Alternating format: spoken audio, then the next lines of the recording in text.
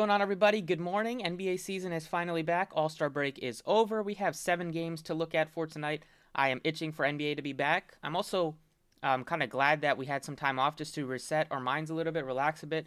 I've been getting more involved in sports betting the last week or so just because I'm in PA. And last night we actually hit a banger 9-team parlay for college basketball, which I posted on Twitter. So if you're into any sort of sports betting or obviously DFS, prize pick stuff, follow me on Twitter. I post my picks for free right now. Don't have any Discord or anything like that for sports betting. Just trying to keep it going, trying to keep winning, obviously. And that was awesome. I didn't watch all the games because, it's 6:30. I woke up today, so I'm not gonna try to stay up until like midnight watching college basketball. But glad that woke up. It's always good to hit something like that in the morning and see it.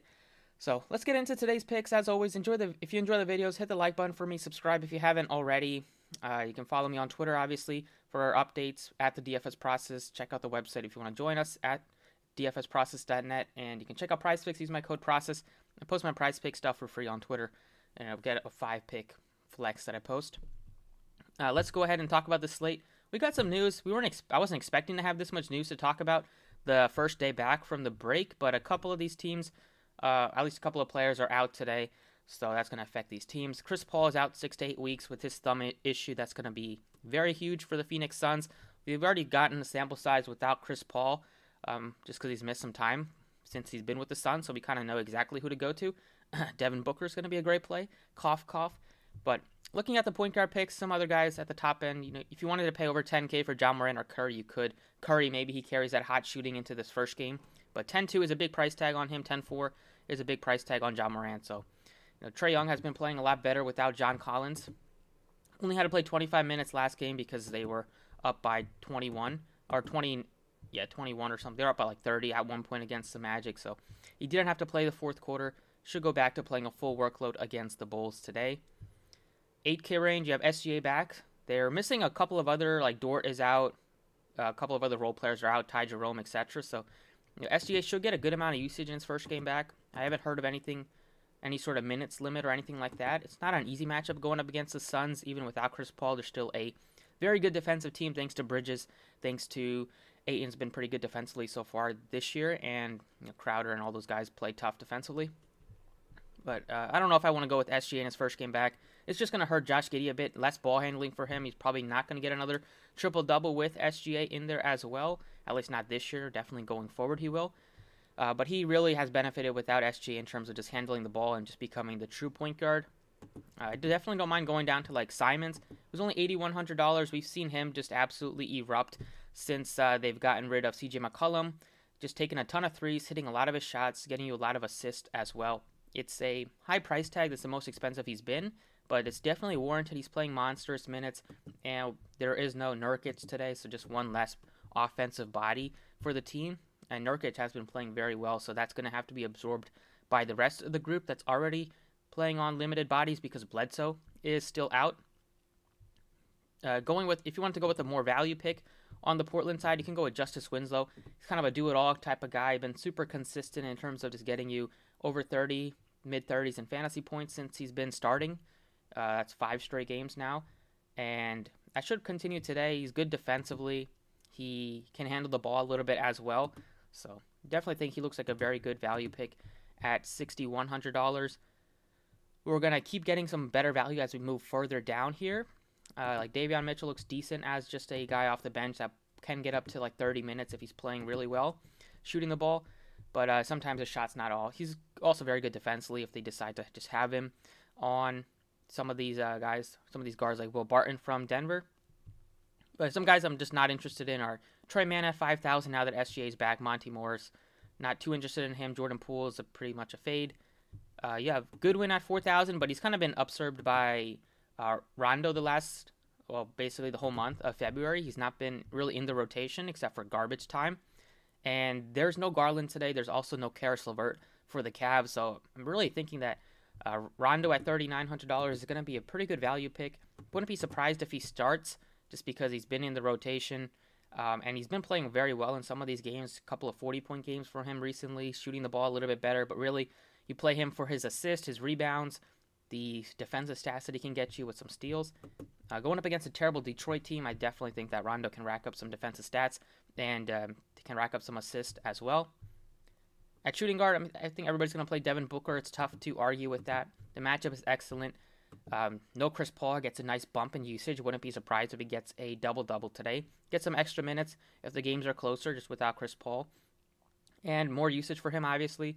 And he's already been playing at an exceptional level this year in terms of just shooting the basketball and just making plays. He's already taken over 1,000 field goals, and he's shooting almost like 45% from the floor. So he's been having a great season as usual. 88 is not super expensive without Chris Paul, so I will go ahead and put him in. I like him more than Zach LaVine. LaVine's dealing with DeRozan, dealing with Vooch. Less usage competition for Devin Booker. I like him more than Jaylen Brown. Josh Giddey's a fade for me. And then the guys in the 7K range, Edwards and Russell. It's tough to project which one of these three guys on Minnesota will go off. The matchup is not the best. Memphis is good defensively, but Minnesota plays at a fast pace enough. So I'd probably prefer Edwards over Russell, but it's always tough to pick when they're all healthy. You can also go in the 6K range and just avoid the 7K range if you wanted to. You have Cade Cunningham at only 66. He looks like a pretty good value. The minutes went back up to 36 last game, so when a couple of games that he came back, he was just playing like 27, 22, 21. But got the All-Star break also to rest up. Should be looking at full minutes once again. And matchup is a slower one against Cleveland, but it should be closer now that Cleveland doesn't have Garland and they don't have LeVert.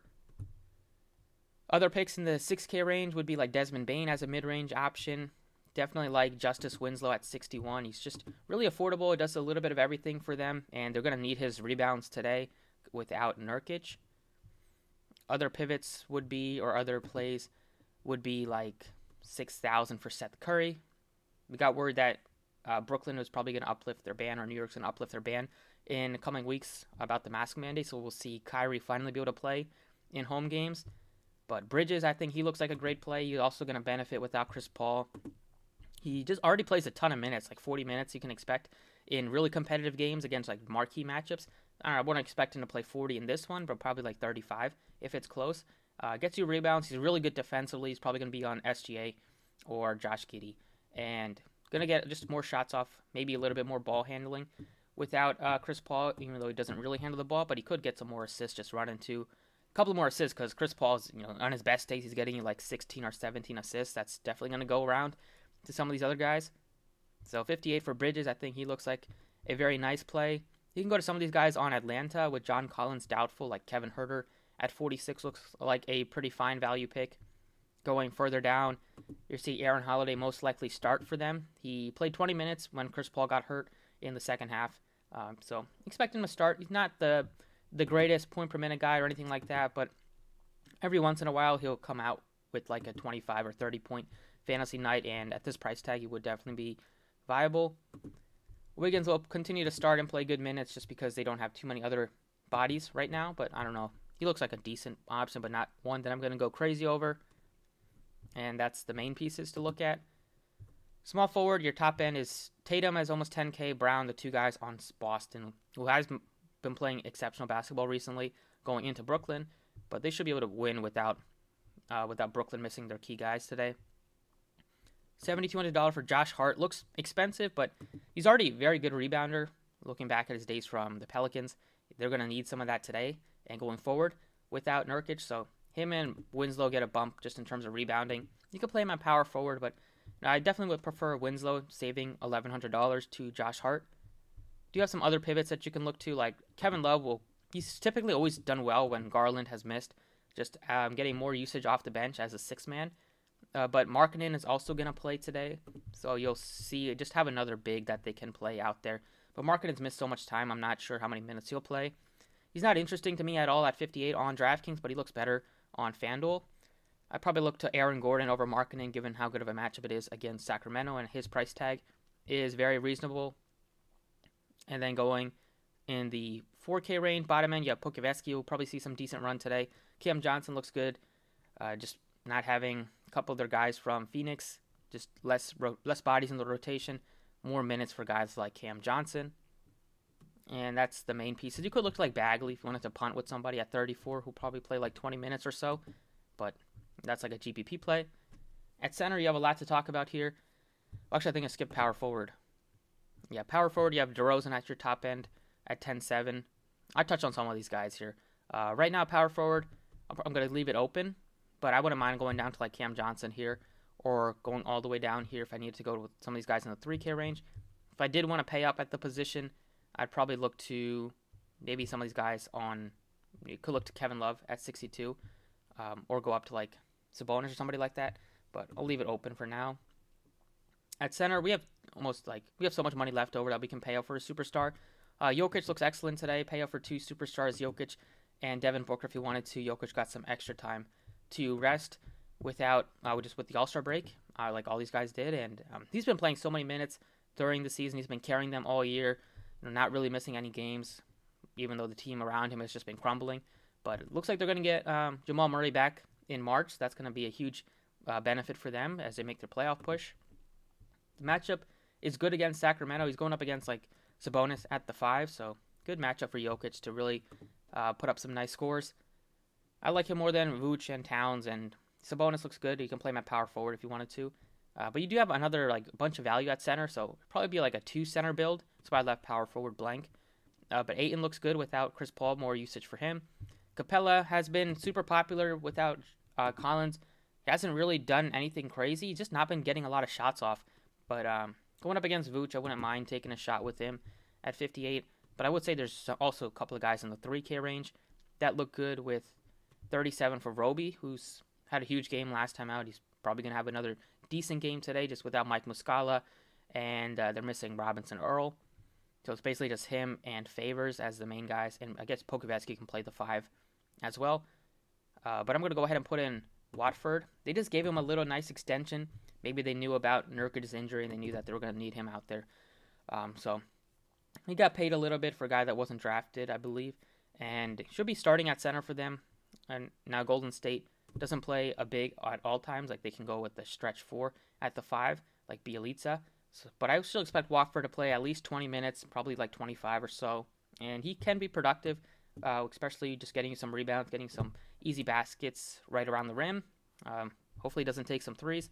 But overall, I would expect him to be a pretty good value pick at almost the bare minimum.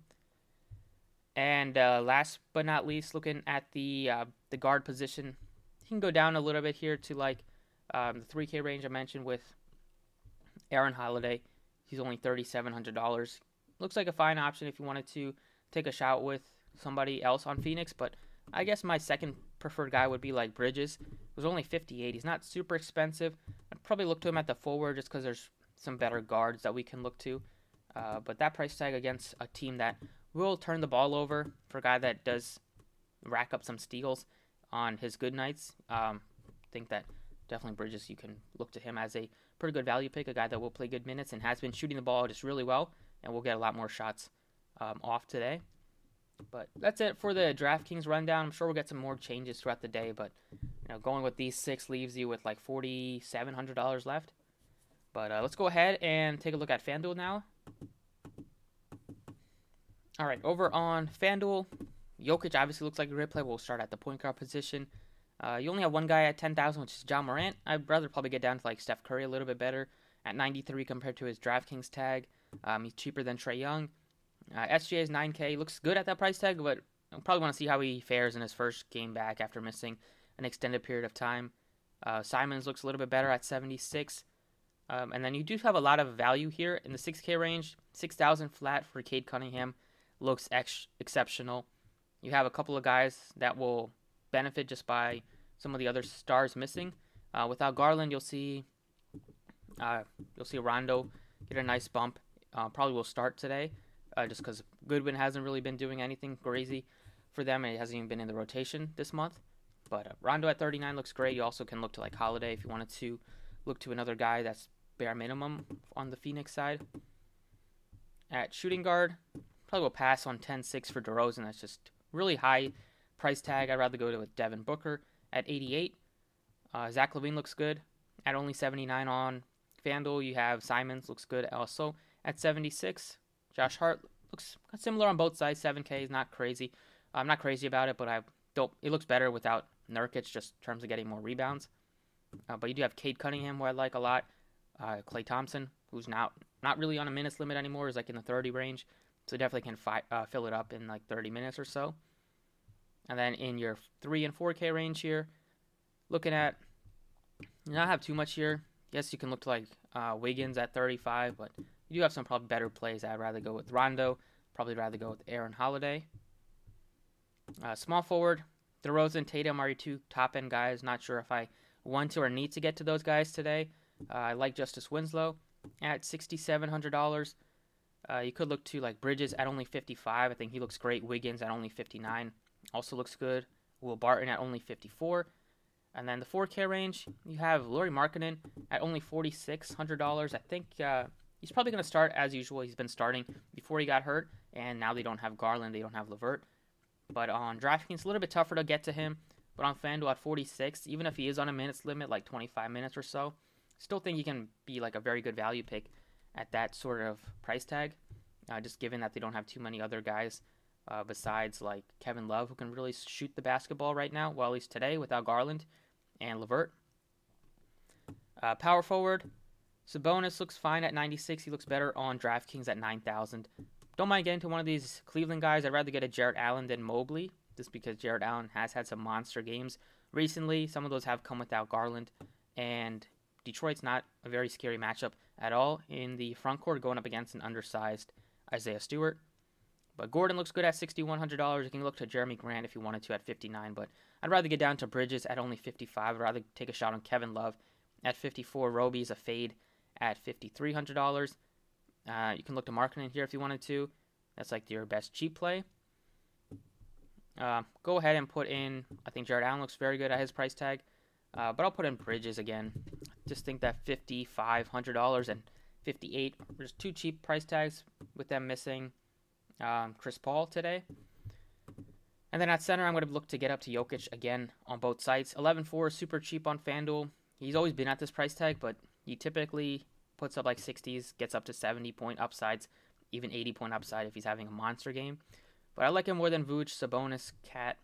Cat's tough to get to today with them going up against Steven Adams and with them all being healthy in terms of the big three. I skipped on Trenton Watford. So instead of Bridges, we'll put in Watford at the power forward position. He's only power forward eligible and he's min price, so he would definitely be a great value pick. But I also do like Bridges a lot at 55. But that's it for the video. Thank you for watching. Best of luck. If you enjoyed it, as always, appreciate it. Hit the like button. You can check out the show's socials, they're all in the description. And I'll see you all next time.